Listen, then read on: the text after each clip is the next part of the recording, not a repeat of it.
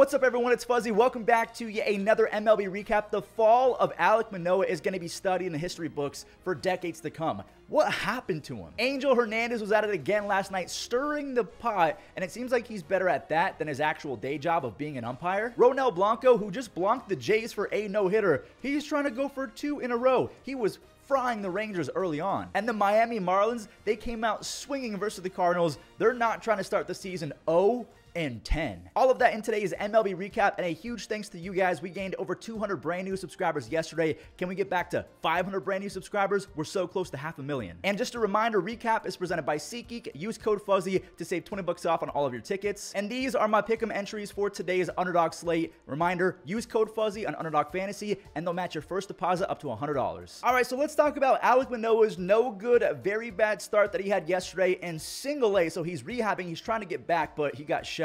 5 hits, 4 walks, and 6 runs in less than 2 innings. This is after a terrible spring start, and he almost had a 7 ERA in 2023. What the heck happened? He was 3rd in Cy Young like 2 years ago, and then he made that comment about pressure is something that you put in tires, and he has not been the same guy since. A lot of Yankees fans are saying, ha! Karma. You guys want to see a magic trick? Look at Matt Olson making that ball disappear. He has 3 home runs and 8 RBIs already. This is the same guy who led in both of those categories last year. Atlanta, they got another run on a Chadwick Trump sac fly. We head to the 4th, where Corbin, he singles to left field and then trotted around to 3rd. Lourdes, he just barely got it past the diving Ozzie Albies. And are we going to get something I've actually never seen before? We do! Chris Sale, he stepped off twice, then a 3rd time. If you disengage 3 times and you do not get an out on the 3rd attempt, every runner gets to advance. So Corbin, he scores, and you felt like this was inevitable. Christian Walker, he brought in Lourdes Gurriel. It's now 2-2. Michael Harris then hit us with the JK. He had his pitchers back. He's hitting .345 after his 2nd tater of the year. Chris Sale, by the way, he struck out 6 over 5 1/3, and the bullpen, they shredded up Arizona's lineup for just 1 hit over the final few frames. Riley, that ball was scorched. That might actually be the thing that causes the eclipse today, not the moon. 450 feet on that moonshot. This Braves offense is a cheat code. The Orioles and the Pirates were facing off again, and Marco Gonzalez and Dean Kremer, they both tossed 0s through 3, but Baltimore got to Marco in the 3rd with a few runs. Ali, he scored all the way from 1st on a Ryan Mountcastle double. Mountcastle ended up at 3rd, and Santander brought him home. That was a bullet up the middle. That's not a bullet, but a lofty sac fly counts just the same. By the way, that was credited as an unearned run, so Dean Kremer went 7 on just 5 base hits, 0 earned runs. He struck out 6 Pirates along the way. We're going to head to the 9th inning. Let's see if the pen can give Dean a W, and that's not a great start.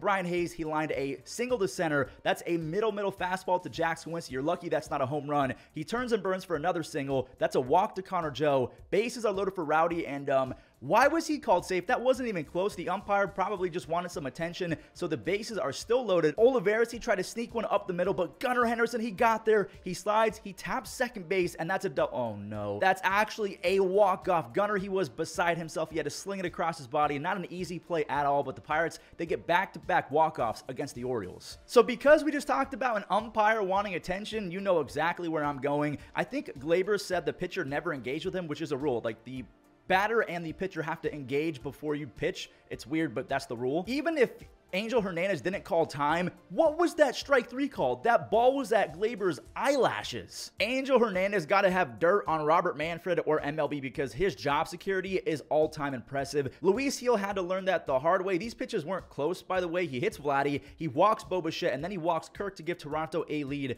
Gil eventually did strike out Biggio to end it, but look at this. Angel Hernandez, he checked the glove of Heel. He gave some advice, and then the Yankees and the dugout basically had to warn him, like, hey, don't show up Angel Hernandez because he'll get petty. He'll make your day miserable. Anyway, back to baseball instead of the Angel Hernandez show. Yankees, they tied it on a bases-loaded walk of their own, and Skinny Stanton, he's up now. MLB's active leader in home runs. He extends his lead. That slam is his 3rd home run already. Please, baseball gods, keep him healthy. The Jays started pecking away at the lead. They scored a few after Bo doubled and Vladdy beat out a double play. It's 5-3. The Jays are rallying, and Biggio clutched up with the leather. What a play. Now, speaking of leather, Alejandro Kirk could not get enough leather on that, and the wild pitch escapes. Anthony Volpe scampers home, and that's pretty much a wrap. The Yankees do score a few more after Oswaldo had a single. He's got 8 RBIs. Juan Soto, I think he had a sac fly. He has 7 RBIs, a bunch of them on sac flies. Newcomer Dennis Santana, this guy might be something with Matt Blake at his disposal, the pitching coach for the Yankees. Nearly 2 no-hit frames. He bounces back after a dreadful debut with the Yankees. Yankees. Let's find another New York team because we know that New York fans can be a little bit much. Lindor, he's going through it, and his wife, I mean, good Lord, some of the DMs that she's been receiving, I'm not going to show them because they're some of the worst I've ever seen, but that's what Lindor does. He keeps his head down and he keeps on grinding. He doubles down the line and he scores after the Reds booted a Christmas bounce that was off Christian Encarnacion's glove. Santiago Espinal just airmailed it. Red starter Andrew Abbott, he had some trouble with the command. He drills Brandon Nimmo. The Mets are not going to complain. It's a free run. Manoah, he was using that sweeper perfectly. That's a strikeout, and then he goes up in the zone, a fastball to strike out Jeimer Candelario. Lindor, he didn't miss a fastball. He connects for his first home run of the year, so his first 2 extra base hits came in this game. Manoah, he got in some trouble, but quickly got out of it with a huge double play. He got some more defensive help later. It nearly dropped in. Tyrone Taylor, he escapes the Bermuda Triangle with the catch, and Sugar, he's going to try and secure his second save of the year. Facing him looks like a terrible time. A slider to your ankles, and you're still going to swing. He's got 2 saves, and the Reds lose their first series of 2024. Ooh, we got a fun matchup heading your way, guys. Shota Imanaga versus Shohei Ohtani. The Japanese teammates they were facing off, remember, they were in the WBC together, and Shota, he won round number 1. That rising fastball is nasty. Shota looks very, very impressive thus far. Now, this is also fun. Michael Busch, he comes up with the bases loaded. Remember, LA, they shipped Busch to the Cubs despite his legendary AAA stats, and he made them pay for it. Chicago, they are giving him all the time in the world to work on his game at the big league level, and he's finally getting comfortable. That's a base clearing double. There was a Seiya Suzuki sac fly. Mookie, he olayed that, so like, that's not good. Mike Tauchman, he laces one the other way to score Nico Horner. Ian Happ, he doubled just past the diving Chris Taylor. Awful weather conditions in this one, but hey, they kept on playing. Christopher Morel, he put the ball in play and he let the Mother Nature do the rest. Miguel Rojas was not able to complete the throw, and he was steaming angry. Like, he's usually a very calm guy, but he was yelling at the umpires. The game was eventually paused, and then 2 hours later, it resumed. Nothing changed. Swanson had an RBI fielder's choice. Chants broke out for Bellinger. They were saying, Cody, Cody. And there it goes. So both Belly and Bush do some damage against their former team. And look at Nico Horner, the Gold Glover. He went airborne to make that play. Mike Tauchman, he's going to try for a web gem of his own. He does it. The Cubs, they went easy, but I do want to show Shohei Ohtani's first triple as a Dodger. He drove in Mookie. That is 4 consecutive 2-hit games for Ohtani. The Cubs, like I said, they went easy, and they might have a new ace. I love Justin Steele, but Shota, he was only allowed to go 4 innings in this one. He has 12 strikeouts, just 4 base hits allowed in his first 10 innings. We have another high-scoring game with an MVP. The Red Sox are facing off against Mike Trout's Halos, and the Red Sox were seeing red. David Hamilton has been tasked with replacing Trevor Story. That's his first home run, and by the way, his stats are stupid in the minor leagues. 17 home runs and 57 stolen bases last year, 12 home runs and 70 stolen bases the year prior. Sheesh. Devers has been sheeshing a lot over the last few years. He smokes Boston's second long ball of the third, make it 3 in the third. Tyler O'Neill has 5 home runs already, all solo shots, so he's on pace for like 50 home runs, 50 RBIs. We're going to head to the 6th where Masataka sent one up the middle for an RBI. And Reese, did he spank out another one? He did. That is a 3-run ding-dong for Reese McGuire. He had 1 home run in all of last year. He has 2 home runs in the last week. Boston, they went on to score a bunch more, but real quick, I have to show the pitching highlights. Tanner Houck, look at this kid. He's been looking like prime Pedro to start 2024. Another start where he did not allow a single run over 6. He struck out 7, so in 12 innings, he has 17 strikeouts, no runs. He's insane. He's 6'5", throws gas, has a stupid set of off-speed pitches. He comes out, and the Angels said, thank you for that. Trouty, he was able to square one up. His 4th, and just like O'Neill, all of his home runs have been solo shots. Boston got 1 more on a bases-loaded walk. 2 more scored off the bat of Rafaela. His defense never slumps, but his bat has been a little bit slow to start the year. Reese, his career day continued. Another RBI. He had 5 RBIs in this one. The Red Sox, they're going to improve to 7-3. Their pitching has been stupid, which is not good for the rest of baseball because that lineup is also stupid. Lots of scoring left in today's recap, especially over the next few games. The Mariners, they were taking on the Brewers again in Miller Park, and it started off well for Seattle. Polanco had an RBI single, but the wheels, they fell off quickly. Bowers, he was able to squeak one in just ahead of the glove of Luke Raley. He couldn't hold on to it. Sal Frelick, he let the ball travel. He lined it for a big 2-run double the opposite way. The Mariners answered with a run of their own. Josh Rojas, he stayed hot. He drives in Dylan Moore, but here comes the Brewers again. They get that run back on an Oliver Dunn RBI ground out, and they kept extending the lead. William went perfect for a 2-run home run. He's looking for a second, and he just missed it. He was thrown out at second, so it still counts as an RBI single, but I thought that was going to be a second home run. Adames, he wanted a perfect as well. That ball was up in the air forever. Milwaukee, they got to 10 in that same fourth inning, and Seattle just kind of gave up. They put in Josh Rojas, and Williams said, yeah, that's cool. What a kind gesture. Thank you, guys. He socked his second home run of the game, so he missed a 3 home run game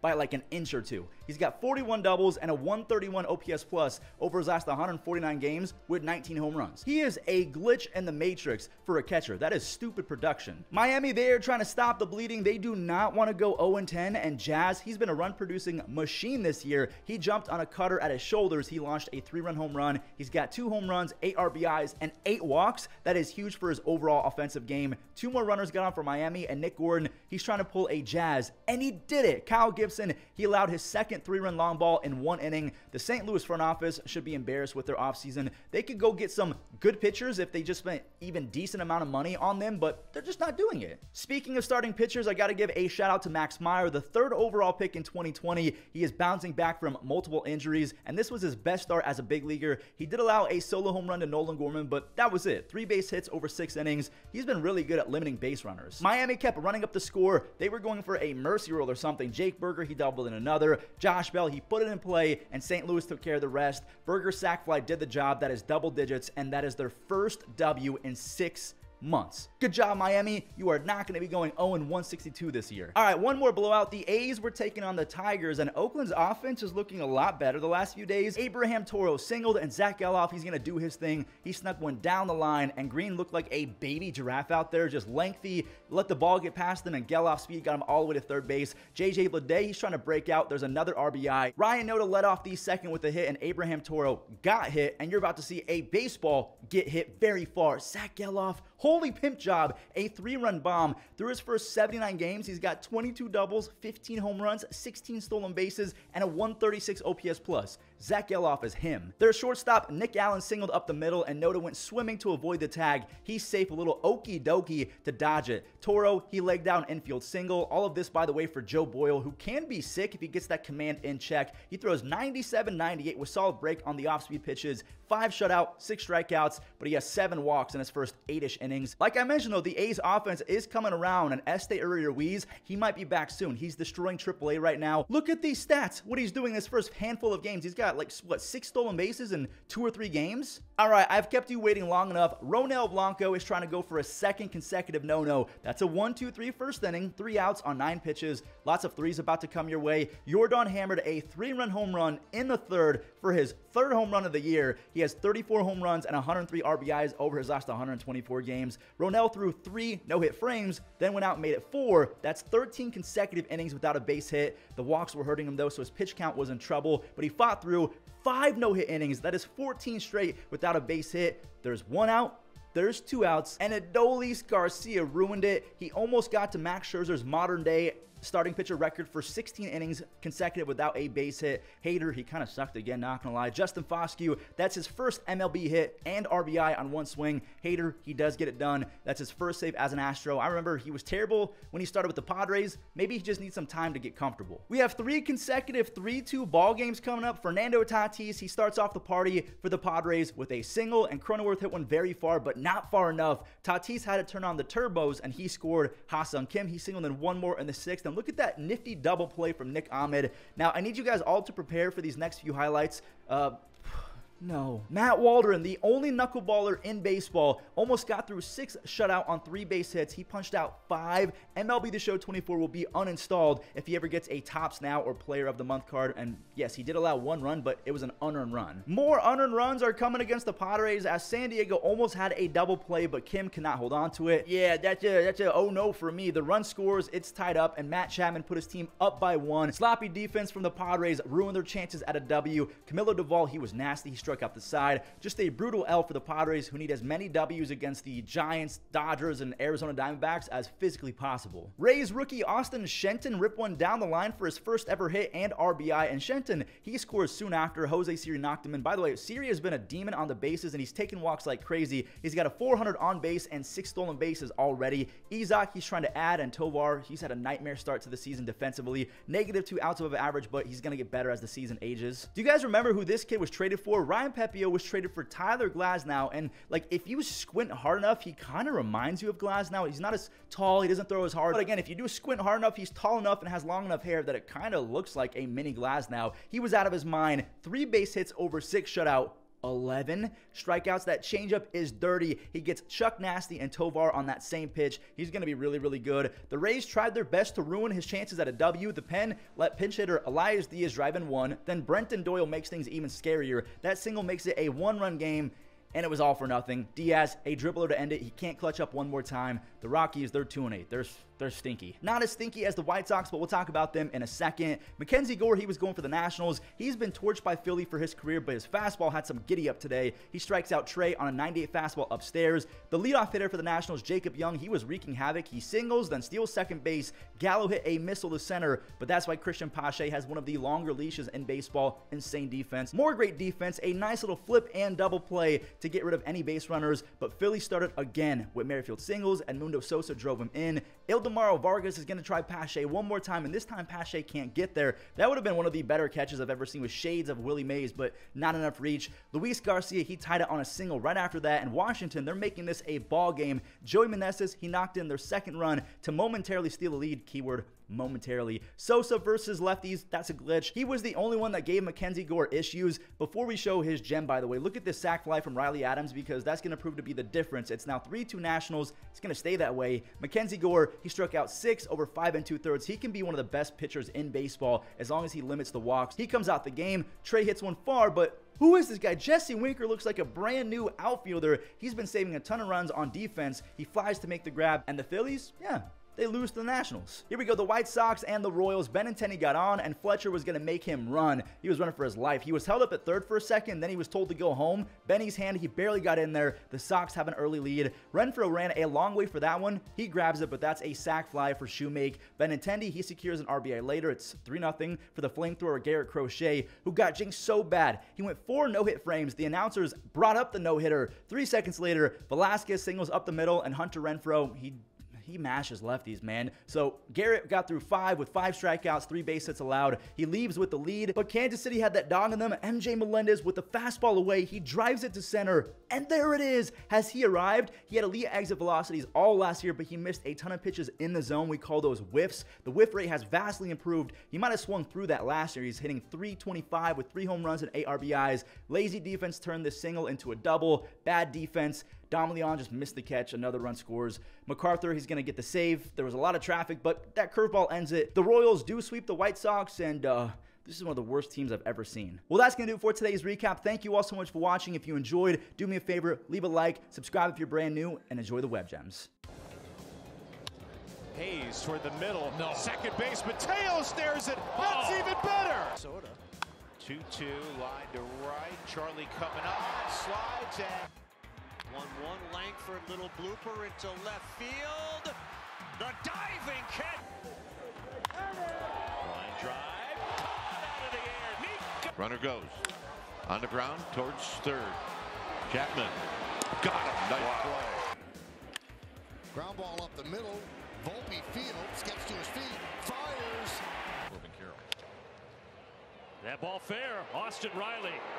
Well, you can't do it much better than Pirates baseball. 1921.